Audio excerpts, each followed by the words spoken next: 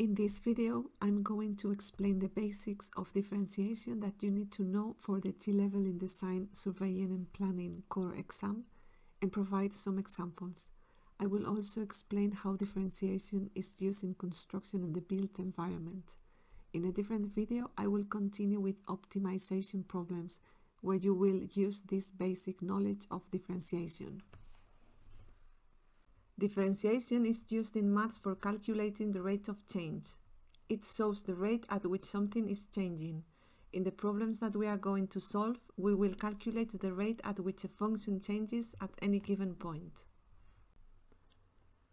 So we are going to work with functions. A function is just a mathematical expression that defines a relationship between two variables.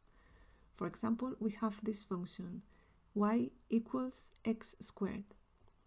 This is another way to represent the same function. If we draw this function in a graph, this is the result. Differentiation helps us finding the slope of this curve at any specific point. The slope is like the steepness of the curve. We are going to select a point. The slope at this point of the curve can be visualized as the slope of the tangent line to the curve at that point. This line is also called the gradient of the tangent, and it can be represented by dy over dx, the change in y over the change in x. The slope at a point on the curve represents the rate of change, how quickly the function's value is changing at that point. When the slope is steeper, the rate of change is faster. I'm going to choose another point on the curve with a less steep slope. In this case, dy over dx have a smaller value than in the other example, and this means that the rate of change is lower than in the first point selected. Now we are going to see how differentiation plays a crucial role in various aspects of construction. Here we have some examples. Optimization of materials and design. Differential calculus helps in finding optimal dimensions and shapes that minimize material costs, but also meeting structural and safety requirements. Structural analysis. Engineers use differentiation to analyze the stresses and strains within structures. By differentiating equations of loading conditions, they can determine critical points that may need to be reinforced. Soil mechanics. Engineers use differential equations to model how soil will respond to foundations and other loads, ensuring stability. Heat transfer. Differentiation is used to model heat transfer in buildings to optimize heating, ventilation, and air conditioning systems, providing energy efficiency. Sound waves. Differential calculus is used to analyze and control sound waves within a building, ensuring proper acoustics.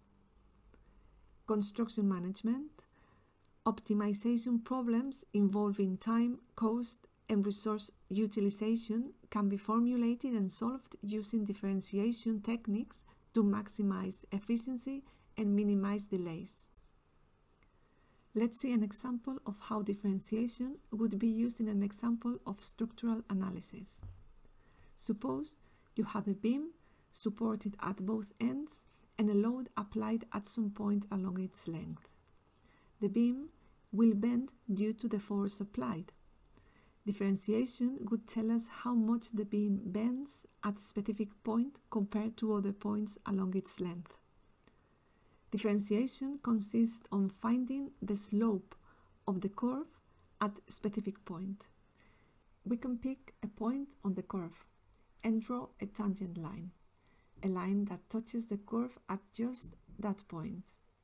The slope of the tangent line is the derivative of the curve at that point.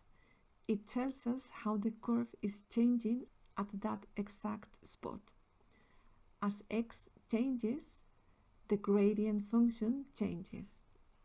By differentiating the equation of the curve that describes the beam's deflection with respect to x, we can find the slope of the beam at any point. This information is crucial for determining potential weak points in the structure where stresses might be highest. Now we are going to see different ways to identify a question that is asking to differentiate. If we have an equation beginning with y, the type of question can be calculate the rate of change, calculate the gradient of the tangent to the curve, differentiate y with respect to x, find dy dx, and the answer should start like this. For a function f of x, represented like this, the different type of questions that we could be asked are calculate the rate of change of the function with respect to x, differentiate the function, calculate the derived function, calculate the derivative, and the answer should be represented like this, f dash x. A common type of problems related to differentiation are optimization problems. In these ones, you will be asked a question like find the maximum or find the minimum of something. How do we differentiate a function? This is the mathematical expression of the general rule. It may seem complicated, but in practice it's not difficult. Let's use an example to understand the rule. We have this function f of x equals x cubed. If we want to find the derivative of this function, f dash x equals, and let's have a look at the rule. You times the power by the x, the power is 3, you times it by the x, and take away 1 from the power. The power is 3, if I take away 1, it's 2, and this is the derivative. Another example, f of x equals x to the power of 5. The derivative function f dash x equals 5 times x, and 5 minus 1 is 4, so x to the power of 4. This is the derivative function. Another example, f of x equals x. In this case, the derivative function f dash x equals, the power of x is 1, so 1 times x to the power of 1 minus 1, which is 0. X to the power of 0 is 1. 1 times 1 is 1. F of x equals 5. In this case, the derivative function f dash x is going to be 0. There is no x here, so every time that we have a constant, which is a term without an x, the derivative is going to be 0. Y equals 2x to the power of 5. Remember that a function can be represented as f of x or as y. If we differentiate y with respect to x, we need to apply the rule. So the power is going to multiply x. In this case, x has a coefficient, has a number that is multiplying x.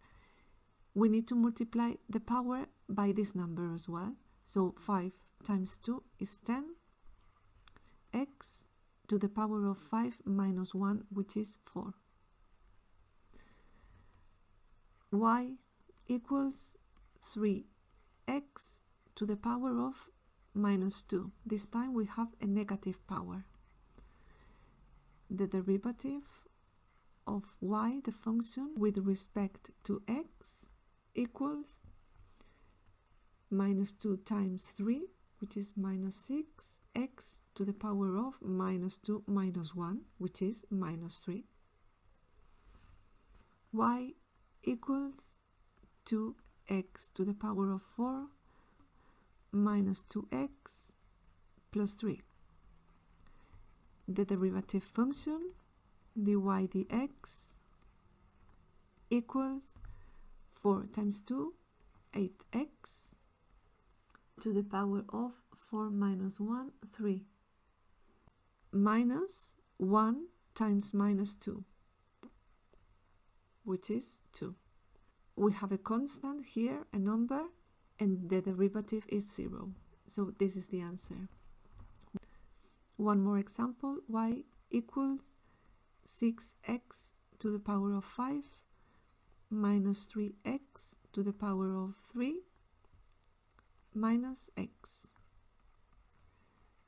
dy dx equal 5 times 6, 30x to the power of 4 minus 3 times 3, which is 9x to the power of 2 minus 1.